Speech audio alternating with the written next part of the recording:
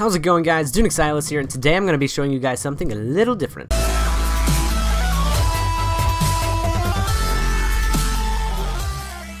Okay guys, today I'm showing you guys a completely 100% automated wheat farm. This also works for potatoes and carrots.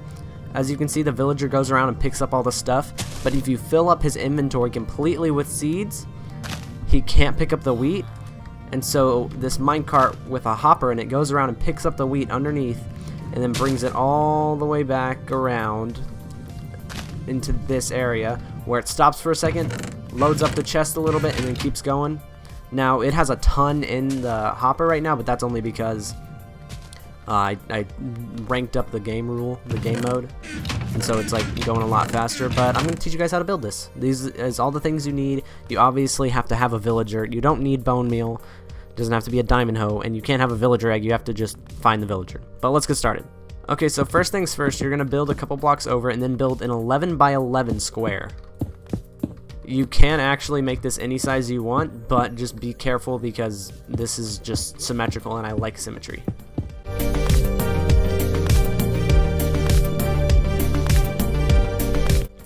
Okay guys, once that's done, you're going to want to build or find the center. So 1, 2, 3, 4, 5, 6 will be the center.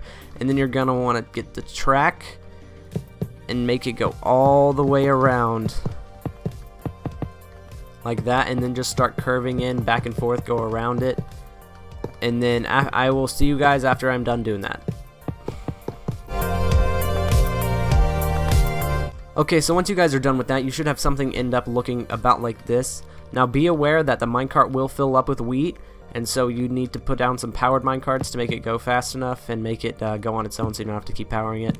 So just go around, and in random places where you think you might need the powered rails, break the blocks, place a redstone under it, and just make sure it's powered. Okay guys, now we're going to start getting into the redstone. You do need to place a detector rail here, a regular rail, and then a powered rail above a hopper, and then the hoppers lead to your chest. You don't have to have it complicated like that, you can just have it how I did here. But okay, so you'll want to go next to the first hopper, you want to place the comparator where the 2 torches are facing it. Then you want to have a block next to it, and then redstone underneath it. And then next to that redstone, you're going to click this twice. So it's going to be like that. Place that there. A block, a torch, a block again, and then just redstone. So that's powered. Now this redstone isn't very complicated. It may just look complicated. So after that, you're going to want to place a block right here. Place a redstone repeater leading towards the block. And you're going to click this 3 times also. Now the timing I may have done a little bit off, so you guys can mess with that because it only stops for a few seconds, like 2, but you guys can mess with that yourself. Also, I messed up. This needs to be over 1 more block. Okay, so after that, you're just gonna place a redstone signal there. Okay, so after that, you're just gonna place the redstone there, and then this should go around and then go right up, stop for a second, unload, and then go again. And then make sure it's powered enough to go all the way around.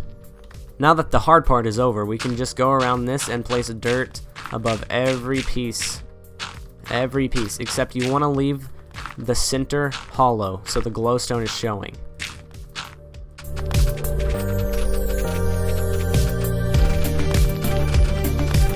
Okay, once you guys are done with that, you're going to want to place some water there because that's where that will be, and then just a fence post, and then that torch over there, and then you just want to go around the farm area just with fences or cobblestone walls or anything, just 2 blocks, as long as villagers can't jump over them.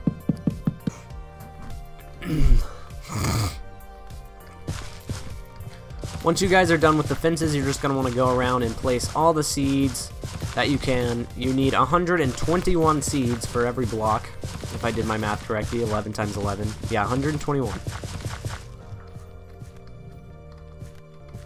Okay, so once you guys are done with the seeds, you're going to need to get a farmer villager. If you don't know how to get a villager, just turn one into a villager from a villager zombie.